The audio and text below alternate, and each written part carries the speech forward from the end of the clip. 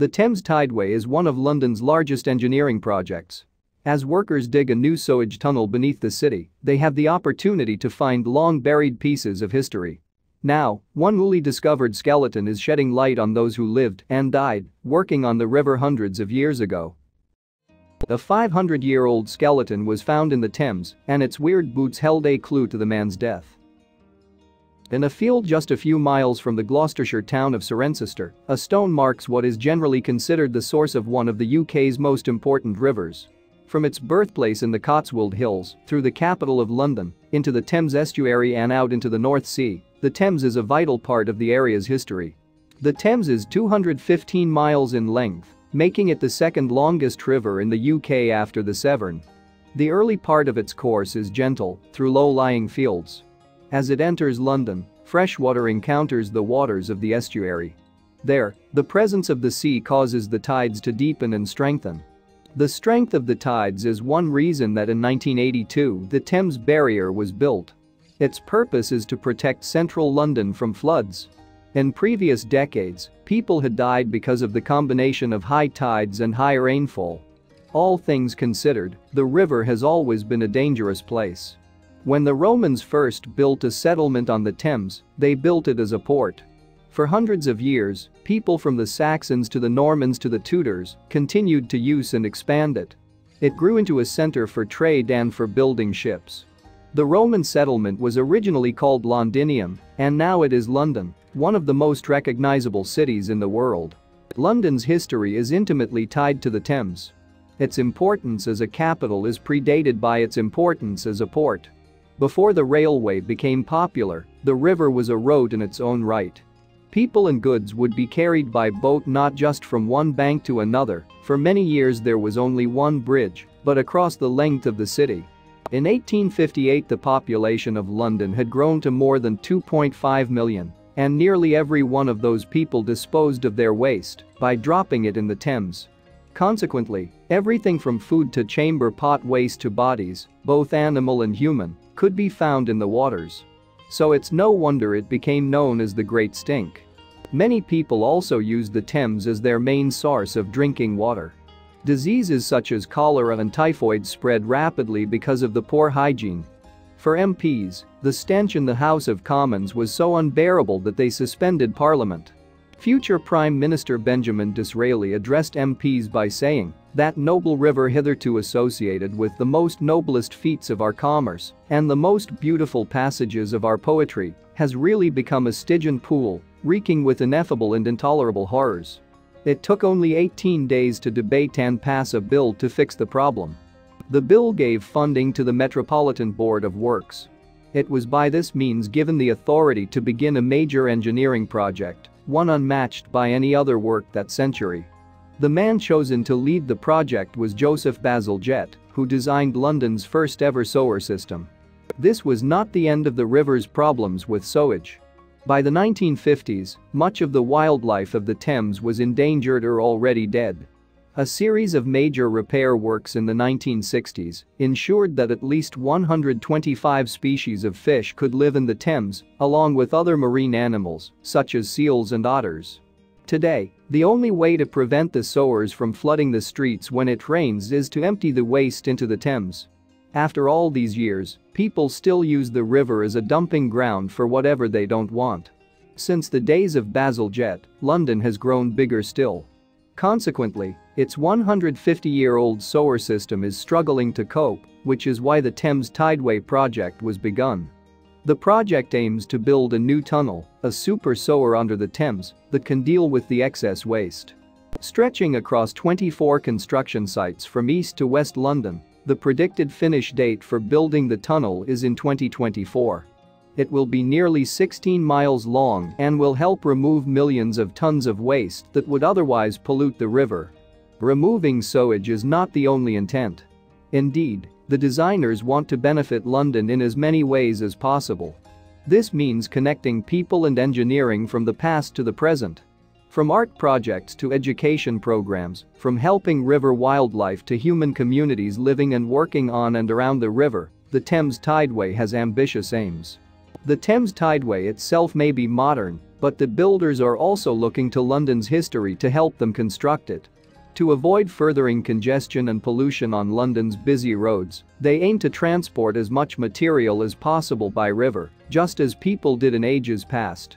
Archaeologists from Mola Headland Infrastructure are just one of the groups helping with the Thames Tideway. They specialize in the archaeology of urban areas and helping with construction sites. Their previous work includes the site of the Olympic Park in 2012, as well as a range of major roads and railway lines. Archaeological mitigation is the process of minimizing damage to important historical sites during construction works. It ensures all significant buildings and artifacts are recorded and, if possible, preserved. Mola began its involvement in the Thames Tideway project when it contributed to its environmental impact assessment, specifically regarding the historical environment. Through field and geological surveys, it located the significant archaeological sites along the proposed tunnel route and helped advise on archaeological mitigation. In 2016, Mola was then chosen to carry out the mitigation work itself. It surveyed the shore, recorded any historic buildings, and began a series of archaeological excavations. The aim was to investigate the river's history in a way that had never been done before, including how it had been shaped by the humans who have lived there through the centuries. On the day of the discovery, workers were digging a shaft at the Tideway's Chambers Wharf site, ready for further tunneling. Nearby is what was once the Bermondsey Wall, formerly a construction of wood supports holding up a muddy embankment. As work on the tunnel often takes place on the banks of the Thames, it's not surprising to find things washed up or buried by the river. This is part of why archaeological mitigation is important. This particular discovery was more than a piece of pottery or a Roman coin, it was a human skeleton. The skeleton was found lying on its front, with its head turned and one arm bending above it. The position could mean that the man had fallen into the water, perhaps while standing on Bermondsey Wall. It could mean he was pushed, but we may never know for sure. If the mud trapped him, it would have been difficult for him to escape the tide before he drowned. One thing the experts do agree on is that the man hadn't been formally buried. If he had been, he wouldn't have been lying in such a strange position. Also, there was one particular aspect of the skeleton that drew attention. It was the rarest part of the find, and it was not something that they would have expected to find in a grave. It's not the first time a body has been found by the Thames. Drowning accidents and suicides are not uncommon. This body, however, carried an unusual level of historical significance, and it came from an unlikely source. The man's boots had outlasted all his other clothes, and their design and quality were of particular note. The boots allow archaeologists to date the skeleton, since the flat, single-soled design has no heel, and the extra clump soles at back and front work as reinforcement. This style of boot is most likely to have been created in the 15th or 16th century, during or just before the reign of the Tudors. Despite this evidence, they are not typical of footwear found at the time. The boots are primarily made of leather, the flax thread that sews the leather quarters together is waxed, and there are no buckles.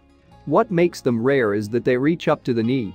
Archaeologists have discovered shoes from the same era, and they have found ankle boots, but knee-high boots are truly unusual.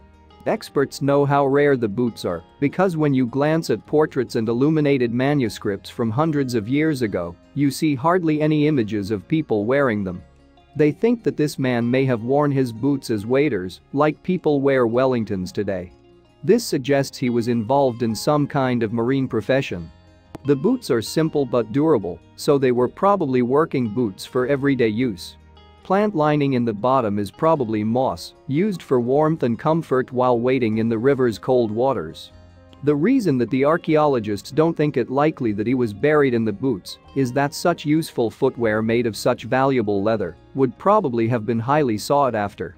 Someone else would probably have claimed them for themselves if they had seen a dead man wearing them. There is one place the archaeologists know Tudor men were wearing knee-high boots.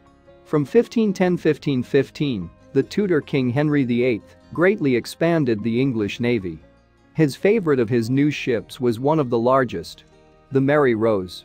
Unfortunately, she was pushed onto her side by a heavy gust of wind and sank in 1545. In 1982, the final remains of the Mary Rose were finally raised from the seabed. Among its many preserved treasures was a plentiful supply of knee-high boots, presumably worn by sailors. This supports the idea that the skeleton found at Bermondsey worked in or around the water.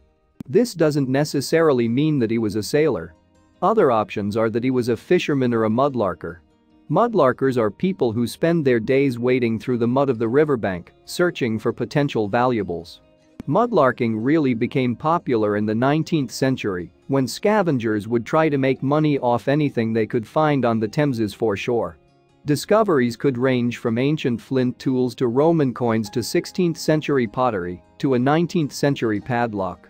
Of course, there is also the risk, or thrill, that you might find a skeleton.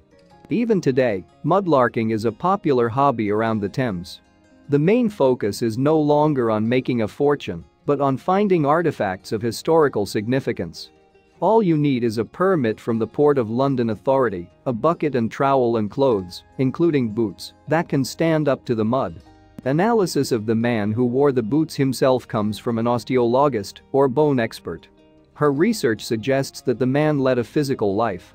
He had a degenerative disease of the joints that affected both his left hip and his spine. Some old injuries, including a healed broken nose, may have been from his childhood. Meanwhile, there was evidence of trauma to his head. His teeth were also damaged. They showed grooves that may have been caused by holding or pulling something in his teeth. This is something that fishermen might do to carry a rope, again supporting the marine worker theory.